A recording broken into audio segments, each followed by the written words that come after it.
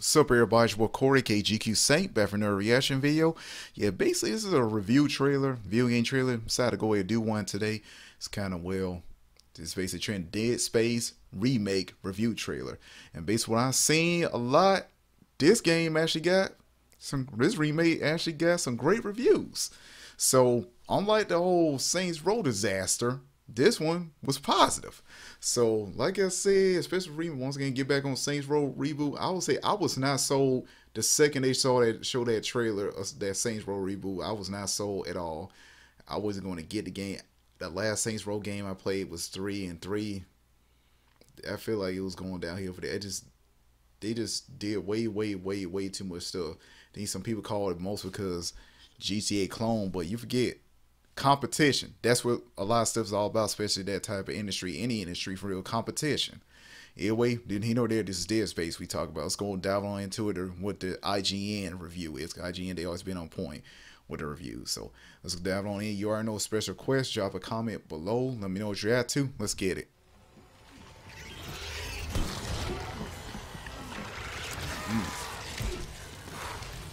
Never mind the numerous necromorphs, the tortured torsos sprouting out of walls, or the terrifyingly towering space sphincter. The thing I was most scared of going into the Dead Space remake is that it wouldn't live up to my fond memories of the fantastically horrific 2008 original. After just over 12 hours spent stalking through the revitalized USG Ishimura, I'm happy to report that of the many things to legitimately fear about this haunted space hulk, that was not one of them.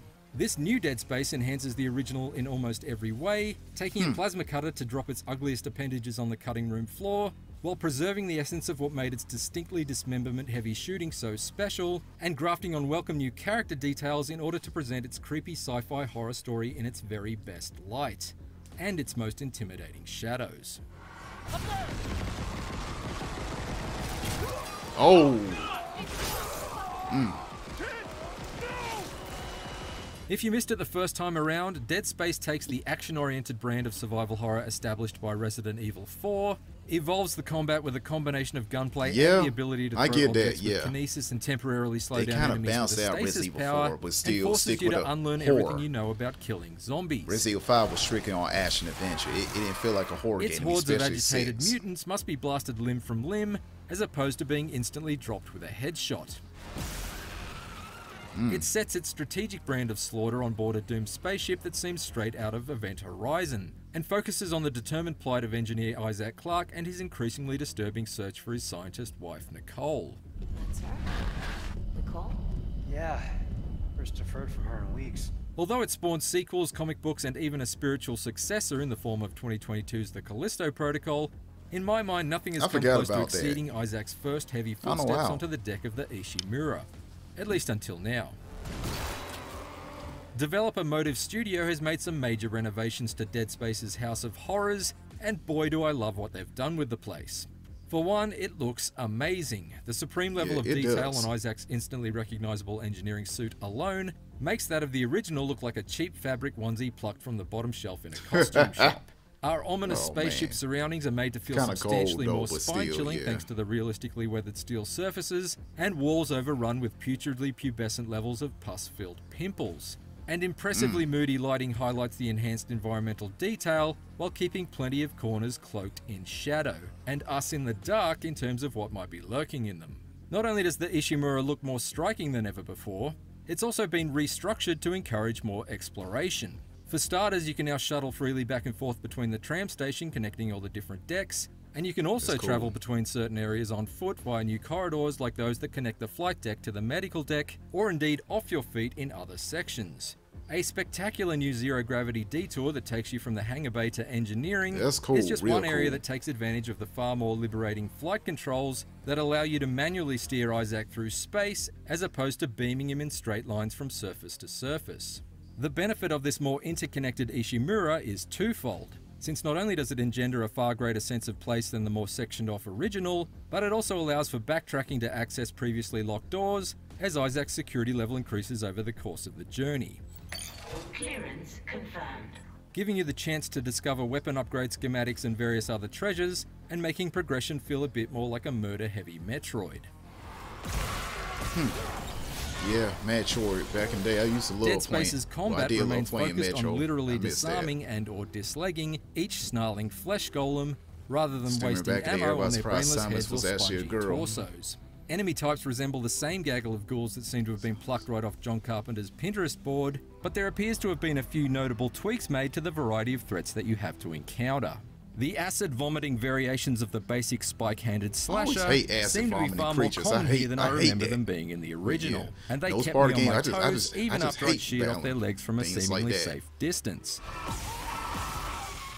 Meanwhile, the hypermobile twitches seem far more frenetic than before, and really put my aiming ability and stasis reserves to the test. Oh yeah. Each necromorph now has several layers of flesh and bone to blast away, not only ratcheting up the gore but also giving you a clear visual indication of how close you are to lopping off a limb, which is extremely handy when you're trying to prioritize a room full of twisted targets. Dead Space also finds creative new ways to keep tension levels high, often via the cunning use of the new circuit breakers that force you to divert power between certain interactive elements of the environment. At one junction box early on, I opted to channel power to a maintenance storage room door, but in doing so I had to sacrifice the lighting system. Yeah. Meaning my journey back out of the area was illuminated solely by the narrow beam of torchlight on Isaac's plasma cutter, and making for a considerably more panic-inducing trip as each necromorph flashed into my restricted field of view. Yeah, that's the huge downside. Conversely, we're given a few more objects in our surroundings in order to even the often overwhelming odds, including stasis tanks that can detonate with wide areas of effect, plunging a group of enemies into temporary slow motion and giving you a precious moment to decide whether to stay and shoot their legs off or use your own legs to bolt for the nearest exit. All throughout the tension-filled adventure, Motive Studio has kept Dead Space's best moments largely intact, while dramatically overhauling and paring back its weakest scenes. The first fight against a regenerating hunter plays out in the same intense, close-quarters style as it did previously, because that brilliantly pulse-raising encounter is just as effective now as it was 15 years ago. By contrast, the much-maligned asteroid blasting sequence in the story's first half has been completely discarded and dramatically redone. Instead of being stuck in a gunner's seat struggling to fend off an asteroid shower with a pair of rapidly overheating cannons, we must now head out into space and calibrate the Ishimura's defense system by boosting between each cannon and manually calling each strike, while hulking chunks of space rock spin past our noses towards the ship's hull. It takes a sequence that was previously an aggravating chore and transforms it into an utterly exhilarating challenge. And it's just one of a number of examples that greatly refine some of the original game's rougher edges. In addition to a host of quality of life improvements across the board, I particularly like the way that weapons are now found in the world rather than simply being bought from the store for large sums of credits. Yeah, I like that better. It's smart to introduce a no-money down test drive of Dead Space's 7 Otherwise, weapon I think types, some games, in case you don't find a weapon, the next level you gotta buy a weapon. Although I admittedly settled on the same plasma cutter, line gun, and force gun combo that I employed in my multiple playthroughs of the original game, they each felt even more fun to use thanks to new perks like Incendiary Fire that can be unlocked via the smartly retooled upgrade system. By the time I'd reached the formidable final boss, I'd augmented my favourite suite of repurposed mining tools with enough extra power to bring a tear to the eye of Tim the Toolman Taylor.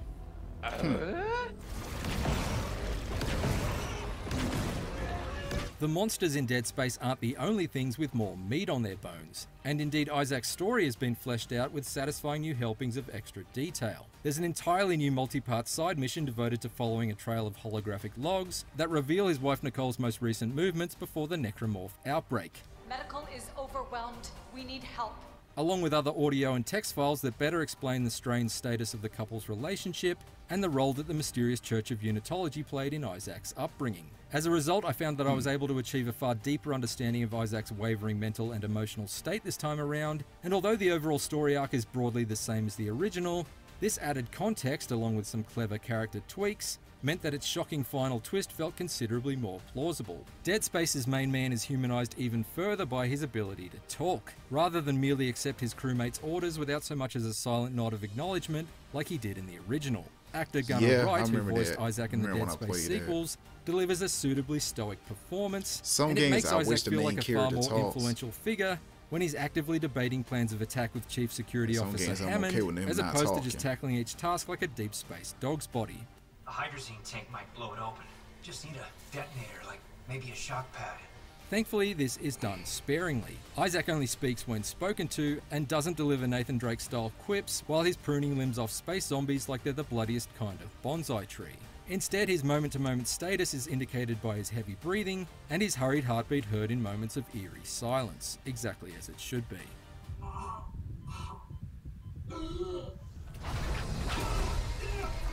Alright, what's the verdict?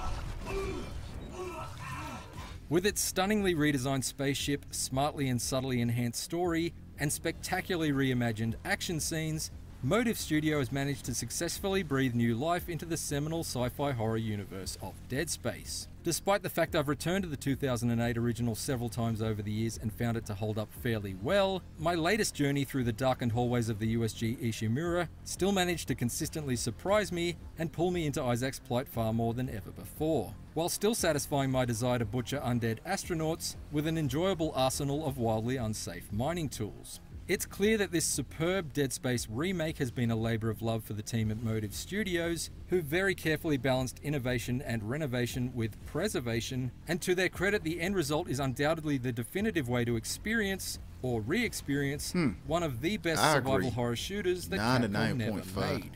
For more IGN reviews, check out our verdicts on Forspoken and Fire Emblem Engage. And for everything else, stick with IGN.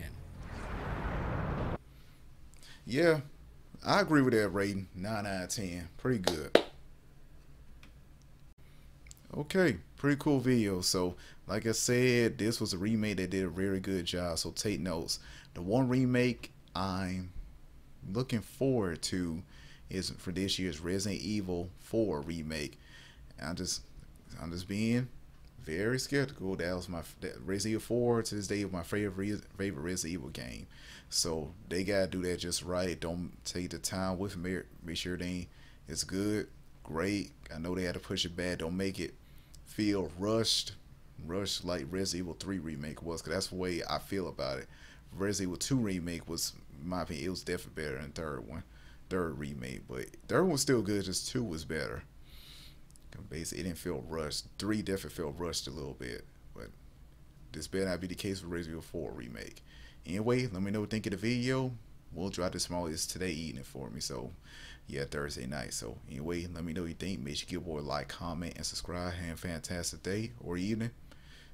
Peace.